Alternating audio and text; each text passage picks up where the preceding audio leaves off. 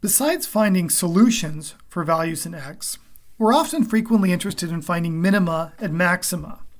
For instance, for the expression x squared plus x minus 1, for what value of x is this function minimized?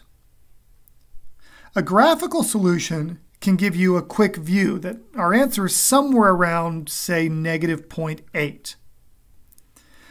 But we want to have techniques that allow us to locate this with more detail. We're going to use a tool called scipy.optimize.minimize. Like Newton, this is going to accept a function f and a starting guess x naught. In code, I've imported matplotlib, numpy, and scipy.optimized. I've defined f as x squared plus x minus 1. And I've set things up so that I can plot this. But the magic is all happening in this line here with x star. X star equals scipy.optimize.minimize f and then x naught set equal to 3. And then we're going to go ahead and we're going to plot those values. First off, let's see what happens when I run this block of code. You'll see here that it's identified that particular point very clearly. Now let's take a look at x star. X star is something that's set up like a dictionary.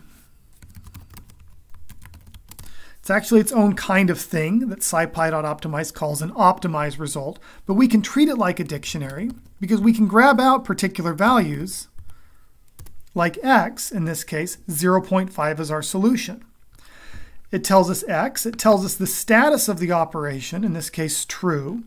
It tells us other informations like about the method that it's using under the hood or the number of iterations that it required to solve it.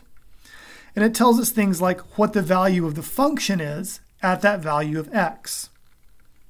In general, we're going to talk about values like x star and f star and y star, and these describe our actual optimal points.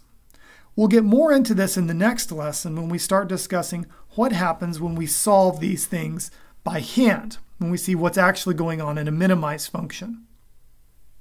Since minimize only locates minima, you may need to be clever in preparing f when searching for a maximum. For instance, you can negate the function to flip it over. We're starting to see a few tools crop up, and it can be difficult to keep track of when and why to use these. Right now we have this table where we're saying if you need to find the minimum of a function, it points you at scipy.optimize.minimize. We're going to see some other techniques in the next few lectures as well, so keep those in mind as we move forward. If you need to find the zero of a function, meaning the solution in the unknowns x and or y, then you use scipy.optimize.newton or our own developed version of Newton or a graphical method.